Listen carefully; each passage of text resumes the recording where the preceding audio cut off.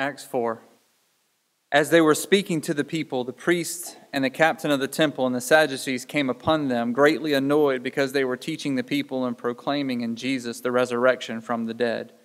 And they arrested them and put them in custody until the next day, for it was already evening. But many of those who had heard the word believed, and the number of men came to about 5,000. On the next day, their rulers and elders and scribes gathered together in Jerusalem, with Ananias and the high priest, and Caiaphas, and John, and Alexander, and all who were of the high priest's family. And when they had set them in the midst, they inquired, "By what power or by what name did you do this?" Then Peter, filled with the Holy Spirit, said to them, "Rulers of the people and elders, if we are being examined today concerning a good deed done to a crippled man, by what means this man has been healed, let it be known to you, to all of you, to all the people of Israel, that by the name of Jesus Christ of Nazareth, whom you crucified, whom God raised from the dead, by him this man is standing before you well. This Jesus is the stone that was rejected by you, the builders, which has become the cornerstone. And there is salvation in no one else, for there is no other name under heaven given among men by which we must be saved." Now, when they saw the boldness of Peter and John and perceived that they were uneducated, common men, they were astonished, and they recognized that they had been with Jesus. But seeing the man who was healed standing before them, they had nothing to say in opposition. But when they had commanded them to leave the council, they conferred with one another, saying, "What shall we do with these men? For that a notable sign has been performed through them is evident to all the inhabitants of Jerusalem, and we cannot deny it. But in order that it may spread no further among the people, let us warn them to speak no more to anyone in this name." So they called them and charged them not to speak or to teach at all in the name of Jesus. But Peter and John answered them, "Whether it is right in the sight of God to listen to you rather than to God, you must judge, for we cannot but speak of what we have seen and heard." And when they had further threatened them, they let them go, finding no way to punish them because of the people. For all were praising God for what had happened. For the man on whom this sign of healing was performed was more than 40 years old. When they were released, they went to their friends and reported what the chief priests and the elders had said to them. And when they had heard it, they lifted their voices together to God and said, "Sovereign Lord, who made the heaven and the earth and the sea and everything in them, who through the mouth of your father David, your servant, said by the Holy Spirit, 'Why do the Gentiles rage and the peoples plot in vain? The kings of the earth set themselves, and the rulers were gathered together against the Lord and against his anointed. For truly in this city there were gathered together against your holy servant Jesus, whom you anointed, both Herod and Pontius Pilate, along with the Gentiles and the peoples of Israel, to do whatever your hand and your plan had predestined to take place. And now, Lord, look upon their threats and grant to your servants to continue to speak your word with all boldness, while you stretch out your hand to heal, and signs and wonders are performed through the name of your holy servant Jesus." And when they had prayed, the place in which they were gathered together was shaken, and they were all filled with the Holy Spirit and continued to speak the word of God with boldness. Let's pray. Father, we thank you for this story of the early church and the apostles and their boldness of sharing the gospel of Jesus Christ, and their unwillingness to bow down and to listen to those that were in authority over them, to stop speaking the name of Jesus, but entrusted themselves to you, Lord, knowing that it is you whom have supplied the power that they need. It is you who have raised Christ from the dead, and it is you who will continue to supply the power that this gospel may go forth. And so your church this morning, God, needs encouragement, that she may find her place alongside thousands of others who have continued the work that we see here in Acts 4 in our day. We pray this in Jesus' name. Amen. You may have a seat.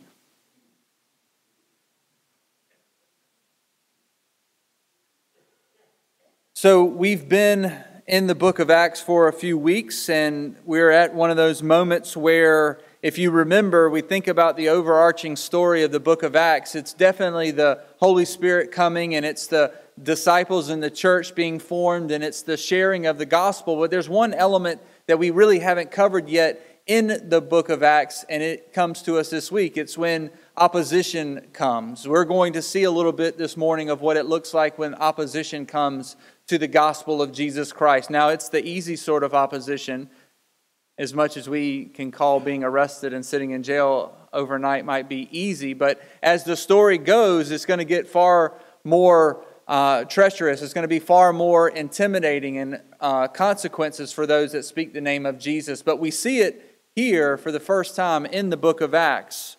And I want us to focus on the main idea here this morning. If you're taking notes, if you don't have a worship guide, it's this: to keep boldly sharing Jesus without fear, while the Spirit works powerfully through His church. The goal for us is to do just that, that we, you and I as individuals and us collectively as a church would keep boldly sharing Jesus without fear, as the Spirit works powerfully through His church. That's always been the way that God operates. He is working in and among and through His church as they proclaim and share the good news of Jesus Christ. He does what only He can do, and you and I do what we've been called to do, and that is our task here today. If you remember from our story, or maybe you're catching up with us this week and you haven't been with us, Peter and John, the apostles, have just healed a man in the name of Jesus, and they've been proclaiming the forgiveness of sins and the refreshment of all and the coming restoration of all things through the repentance and faith of Jesus Christ, and faith in Jesus Christ. And this has been going on in our story for a little while, and now we come to a moment in which the authorities, those that are in charge, begin to recognize that there's something going on. And that's where we pick up our story. Really, our story can be broken up into two parts. It would be Peter and John before the council, and then the church praying for boldness. And so let's look at what happens to Peter and John again, as we read here earlier, these first 22 verses. Peter and John were arrested by low-level management types. These are the people that are not the high authority. They're kind of the middle people who see that there's a ruckus going on in the temple, and at the end of the day, the temple is not the place for things like this to go on. And so they see them, they hear them, they see what's going on, they arrest them, and they put them in jail. Now, there's several groups here that are there. It says that the priests were there, the captain of the temple was there, and the Sadducees. The Sadducees are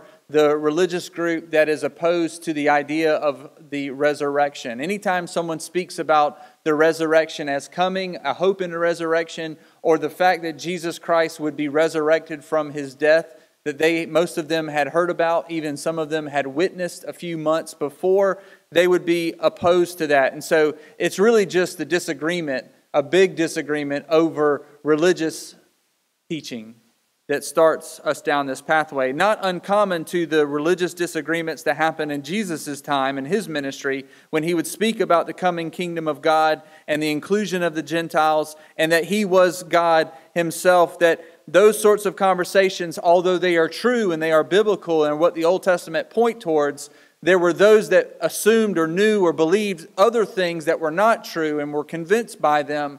And because this offended them, they moved to squash this. And so they arrest Peter and John. And it tells us in chapter 4, Luke does, that of those that had heard the word believed, about 5,000 in total. I think this number is all of those who have believed. And so the initial belief at the Pentecost, when the Holy Spirit fell and Peter preached a sermon and people got saved and baptized, I think this 5,000 includes those 3,000 plus who have come to faith during the course of time. And remember, it just says 5,000 men, so for whatever reason they only counted men back then, but we know that this was a little bit bigger than that. And so 5,000 in total. So as you were to look at it from the perception of those in charge, this is quickly spiraling out of control.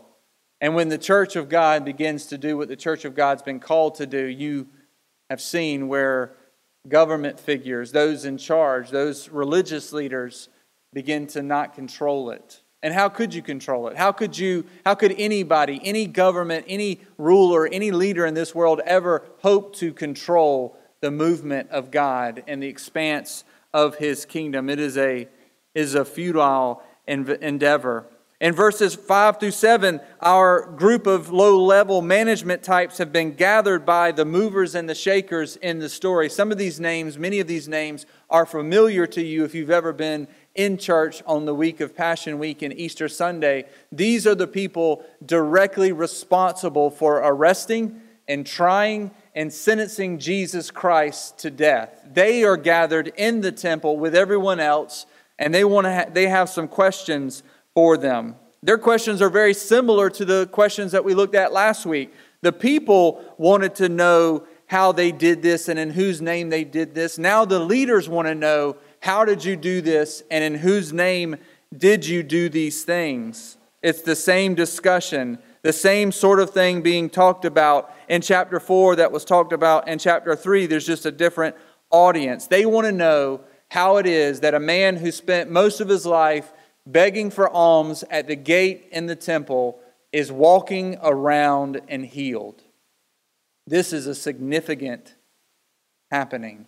This is not a garden variety miracle. This is something special, and it signifies that there's something special going on in their midst. Remember, signs and wonders and miracles were always given. They're always given to accompany the preaching of God's Word, to give a visible expression that there is a power here that is not like other powers. And that's where we come to. Peter, it says, hearing the question, and not with an attitude of pushback, but in I think an honest assessment to speak and preach the Word of God to everyone who's gathered. I hope you noticed that last week as Peter said that they acted in ignorance. There, the compassion of God is coming from a disciple of Jesus. Remember, if Peter was there with Jesus and these people were responsible for murdering Jesus, we would understand if Peter was a little hesitant to give the gospel of salvation to these people, because they're the ones responsible for murdering him to begin with. But in that story, the compassion of God is clear. And I think the compassion of God is also clear in the right preaching of the message of Jesus Christ to these people who were directly responsible for killing Jesus. This message is being preached so that everyone who hears it has an opportunity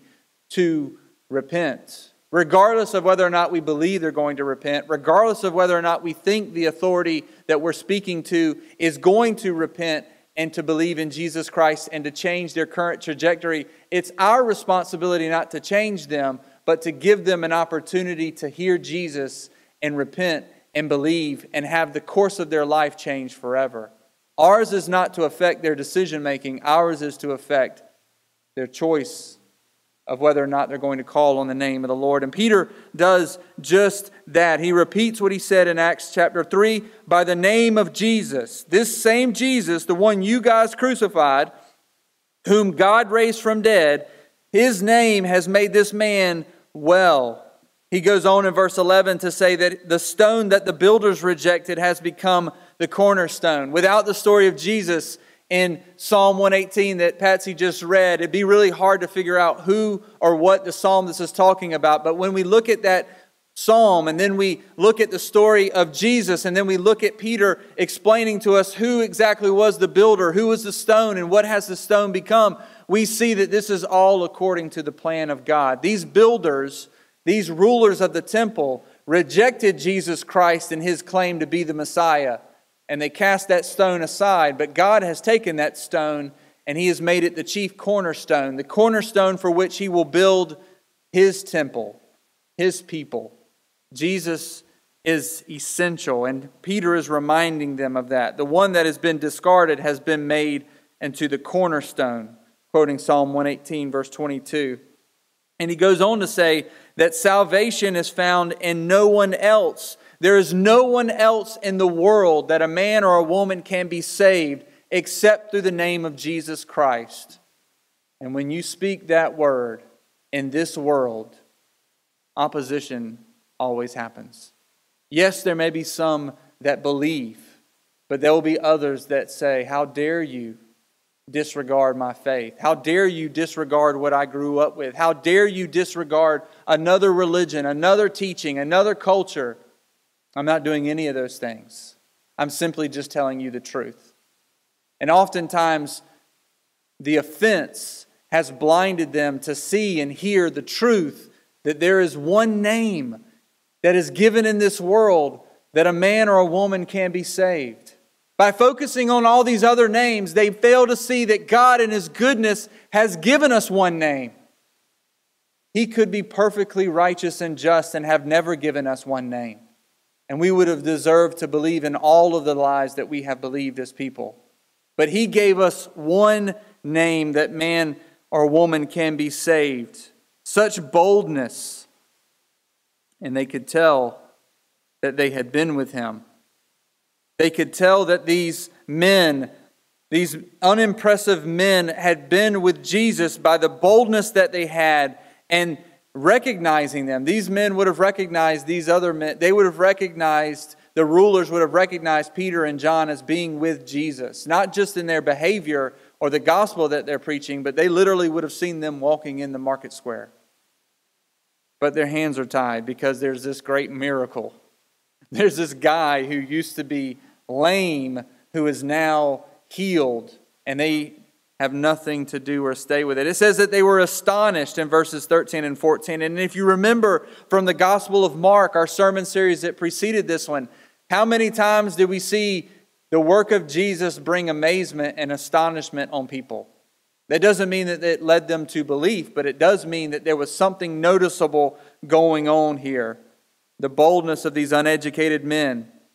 Not only uneducated men, but they're quoting the Psalms to us as they are fulfilled in Jesus the Messiah, calling us to faith. These uneducated men are telling us, the religious leaders, that we need to believe in Jesus Christ. Who are they to teach me?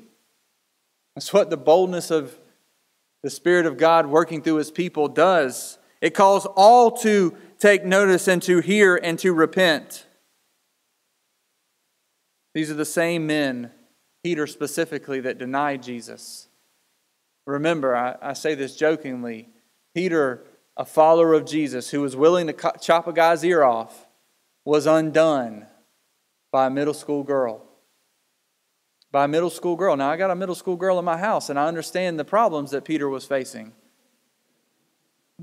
But at the same time, how does this Peter, who is run off from Jesus by a young lady, stand boldly before those responsible for killing Jesus and call them to repent and believe? How is it? What has changed? We know that he has seen the resurrected Christ and he is filled with the Holy Spirit. He has seen Jesus alive and he has been filled with His Spirit.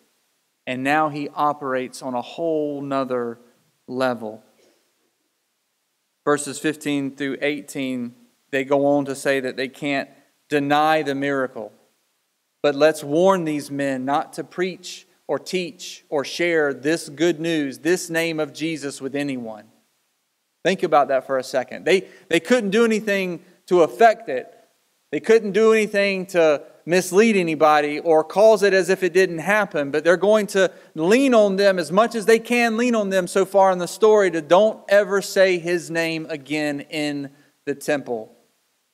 They had thought that they were done with Jesus. They killed Jesus. They had Jesus killed. And now His name and miracles are continuing to go on. And so they threaten, they intimidate. It's the soft edge of persecution.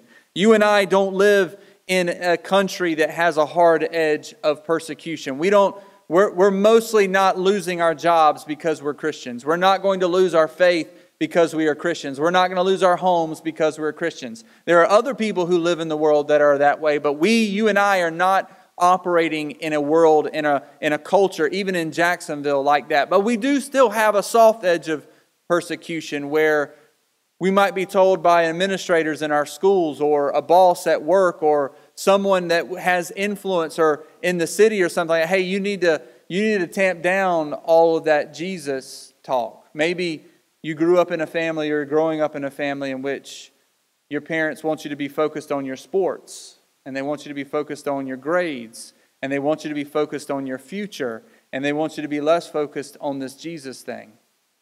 And even in my life, when I got saved and called into ministry, I remember people saying, well, he's got religion now. That it was just something I'm into. As if it was just something I was into and not a completely life-change thing that happened. Those are the soft edges of persecution. Those are the soft edges in which people don't like an application of the gospel that you're teaching, an aspect of the other parts of the Bible that you're teaching, and so they want you to quiet down. That's a private faith that you can do in the privacy of your home, but not something that you need to do in the public square. It's not something you need to do out for everyone to see. And if you do that, there are going to be some consequences. And we don't see that in our text, but all of us have had a conversation before like this. Either you quiet down or else. And that's what the disciples are facing here. And I love their response to this. Verses 19 and 20. You'll have to decide whether it's right for us to listen to you or to listen to God. They already made the decision. They are not going to stop sharing the name of Jesus Christ. They are not going to stop doing the works that Jesus Christ gave them to do. They are committed to it. It'll have to be the other side. The rulers and the authorities and those that are responsible will have to figure out whether or not this is a good thing or a bad thing. Because they're not going to do it. And I think there's 3 reasons here in the text, at least as I read them and see them. And I think there's also a warning. And I'll do the warning first because it's more a little like a confession time for me as a pastor, as a member of this church. If you want me to do something, the last thing you need to do is to tell me to stop doing it. Okay, that hasn't worked in first grade, it hasn't worked in high school, and it doesn't work as I'm 43 years old. If you tell me not to do something, the first thing I want to do is what you told me not to do. All right, that's the flesh side of Ryan Hearn. That's not the spirit side of Ryan Hearn. Okay, and I think that's also true of us as Americans. If you tell me not to do something that I think I have the right to do, then I'm going to do it just to show you, just to wave the flag, just to lean in a little bit to my American freedom and that dynamic. Folks, that's fun, and we all are nodding our heads because we're more like that than we care to admit. But that's not what they're doing here in the text. And so let me warn you for a moment that the thing that drives us to share our faith, the thing that drives us to resist authorities that tell us to be quiet about Jesus, cannot be the sake of our understanding of what we are free to do in this country. Because one day we may not be free to do these things in this country. And if that was the case of what is here in the text, then it doesn't make sense of all the people who it's not been free to believe in whatever they want to believe in. Folks, we can't be driven to bear the name of Jesus and to share the love and the testimony of Jesus by simply the offense of trampled on freedoms. It has to be what's in the text here. It is what happened. These men saw Jesus resurrected. All right? They saw it with their own eyes. They were able to eat a meal with Him, to talk with Him, to listen to Him, to touch Him. It was truth. Now, you and I haven't done those things, but we believe them still to be true by faith. They had sight where you and I have faith, but it is true to them. This is what they believed happened. Secondly, they were filled with the Holy Spirit. One of the ways that you know someone's been filled with the Holy Spirit is that they testify to the resurrection of Jesus Christ. And they do it against opposition in whatever form or fashion it presents itself. So it is what happened. It's the truth. That's why they're saying what they said. They are filled with the Holy Spirit. And third, Jesus commanded them to be His witnesses. So all 3 of them worked together to produce a backbone in Peter and John that would not be there apart from these things being true.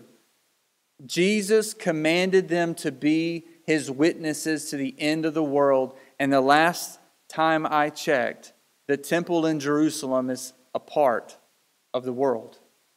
They're on the first steps of this gospel going forth. And that's why they're doing it. They're not doing it because someone told them to be quiet. And they know that they don't have to be quiet. Guard your heart against responding and trying to do the work of the Lord from a fleshly heart. Because there is a spirit heart, a spiritual heart, a power from the Spirit that is far stronger than anything that you or a group of us could ever muster for ourselves. And we see that they could do nothing because people were praising God. And this man was 40 years old. He had been healed. And how will the church respond? The church will respond by praying. Praying for boldness. Look at what verse 23 says. After they shared what had happened, the church gathered to pray. And they focused first in verse 24 on God's sovereignty over the power of creation. He and He alone created heaven and earth and all that is in them. So when you're thinking about the opposition that you might face, or you're tempted to be fearful of the ones that you're around, just remember who created the world. If the person you're scared of didn't create the world, then you might want to reassess what you're actually scared of, and is it worth being fearful of it? It is God who created the world. Verses 25 through 28, it is God's sovereign power over earthly rulers and nations. They quote here Psalm 2, where it asks this question, why did the Gentiles rage and in the peoples plot in vain? The kings of the earth set themselves and rulers were gathered together against the Lord and against His anointed. And Peter recounts for them, the church understands this, that this psalm was fulfilled in the people, the Jews and the Gentiles, against Jesus, but God resurrected Christ. They failed. Now, that isn't the only time that the nations rage against the Lord. We are living in the time in which nations on a sliding scale will continue to rage against the Lord, to continue to rage against the anointed, and to continue to rage against His church. But one day, the Lord's anointed will return, and all of that pushback will cease. And they are confident in that. They could care less about the temple rulers and the power that those rulers had. They cared more about the King of the universe than these little kings in their lives. And as you go to the polls in 2 weeks, remember that, church. We have the privilege of voting for our leadership. But on November 6th, Jesus is still Lord. No matter what. He will still reign until He returns. And there is nothing, the election of our guy or gal, or the loss of our guy and gal, that ought to dissuade Christians from believing and operating according to that.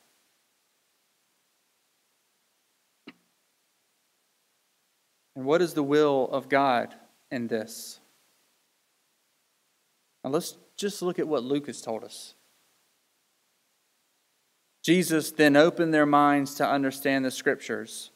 And He said to them, thus it is written, that the Christ much should suffer, and on the third day rise from the dead, and that repentance for the forgiveness of sins should be proclaimed in His name to all nations, beginning from Jerusalem, you who are witnesses of these things. And Acts 1:8, but you will receive power when the Holy Spirit has come upon you, and you will be my witnesses in Jerusalem and Judea and Samaria and to the end of the earth. What is God's will? That we might proclaim, that we might share the gospel of Jesus Christ without fear to the ends of the world. Whatever you think the other things that God wants you to do in your life, never fail to grasp and understand that there is one thing that you can be confident of. He wants you to share the gospel of Jesus Christ without fear with other people.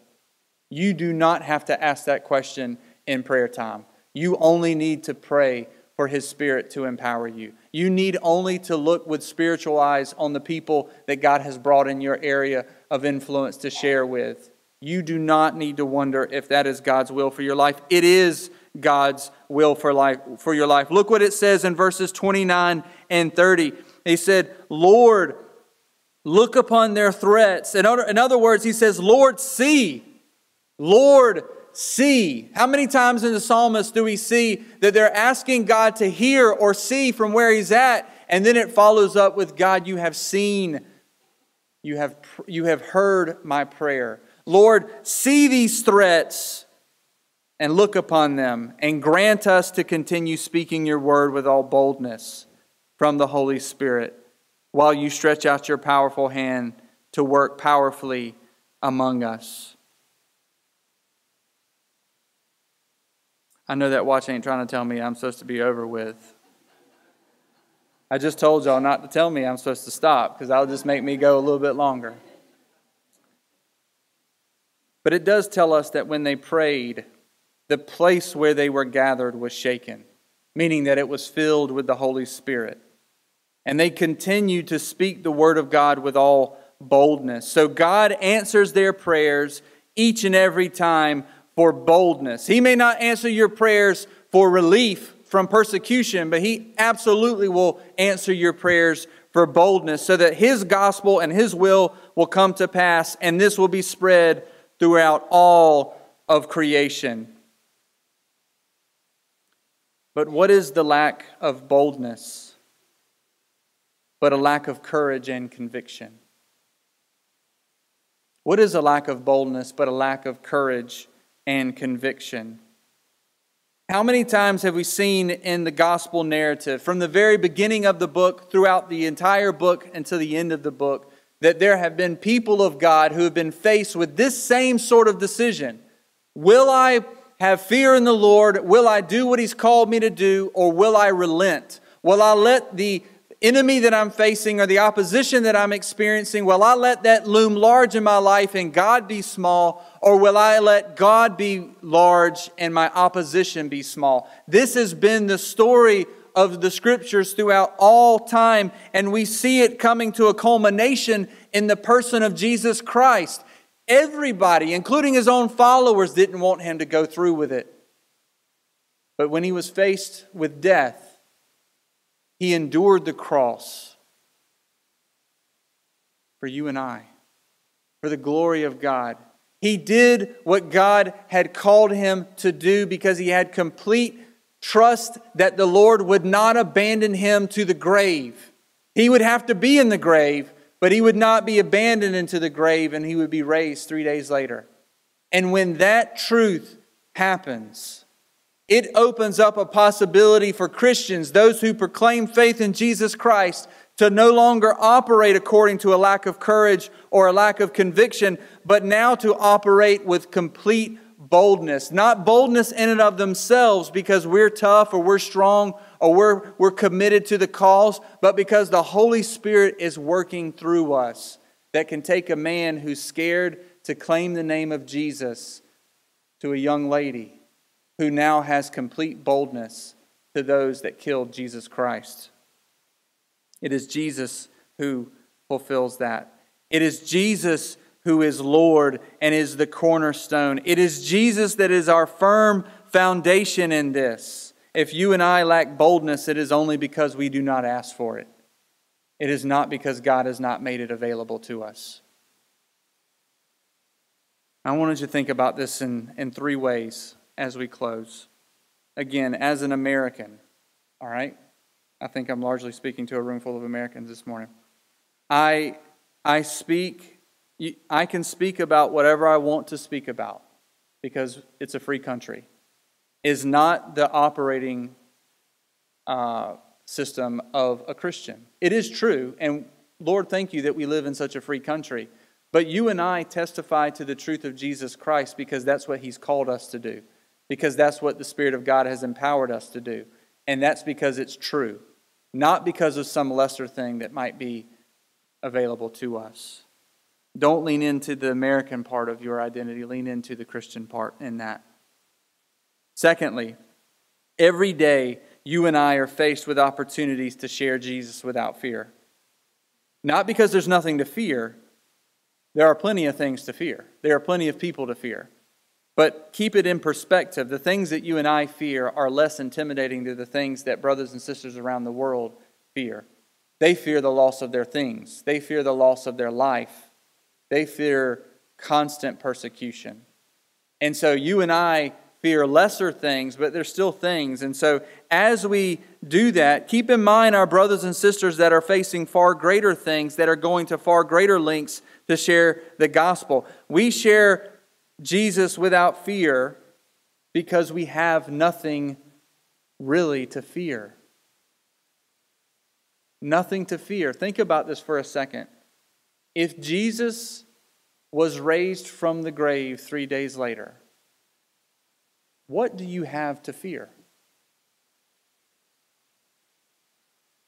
Who among you, or a group among you, think that you can come up with a reason or an example that could convince the rest of us that that's worth staying quiet about the gospel of Jesus Christ about? There is nothing. The hope that we have in Christ and the salvation that He offers is the greatest gift to our world, whether they are hostile towards it or welcoming it. And the early disciples saw that. Whatever you're experiencing, keep it in perspective. And if this is a struggle for you, thirdly, focus on this. Where does this boldness come from? Again, now some of us are bold in here because of personality or the family that we grew up in or our experiences. All right? Those things are great, and I'm sure they serve a purpose. In my life, I'm not sure what that purpose serves, but they're there. But I would rather us be bold in the Lord. That it is because the Spirit of God is working in us to be bold and boldly share Jesus without fear. Not because there's some other thing operating here. You're not born with this type of boldness, but you are reborn into it. It's not a personality trait or a skill for us to learn as much as it is the overflow of the Spirit of God within you. Each and every single one of us are to keep boldly sharing Jesus without fear while the Spirit works powerfully through His church. Will you bow your heads?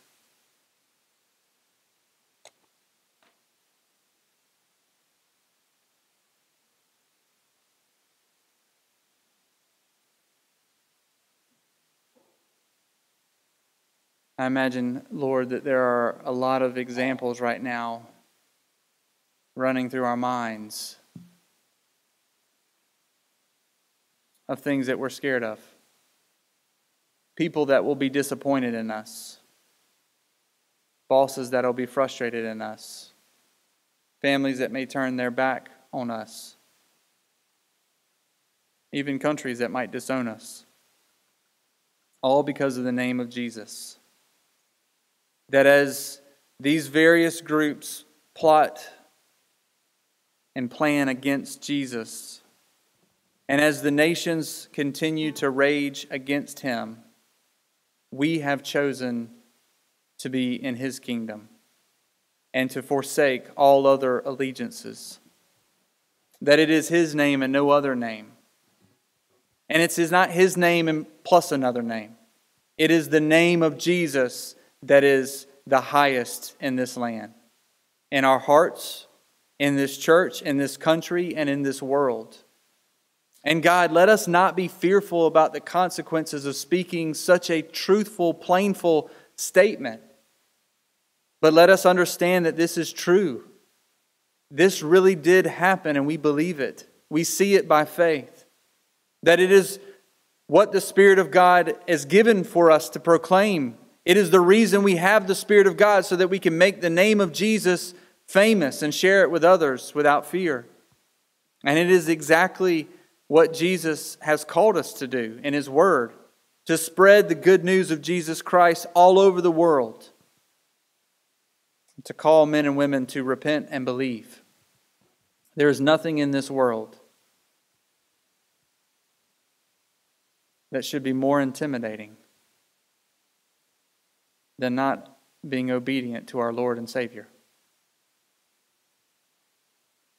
And God, you love us even when we are disobedient, God. You love us even when we fail to boldly proclaim, and you patiently and gently call us back to the truth. God, help us to keep boldly sharing Jesus without fear. As your Spirit works powerfully through this church in every way, in every person, every place, and every possibility, until you return. We pray this in your name. Amen.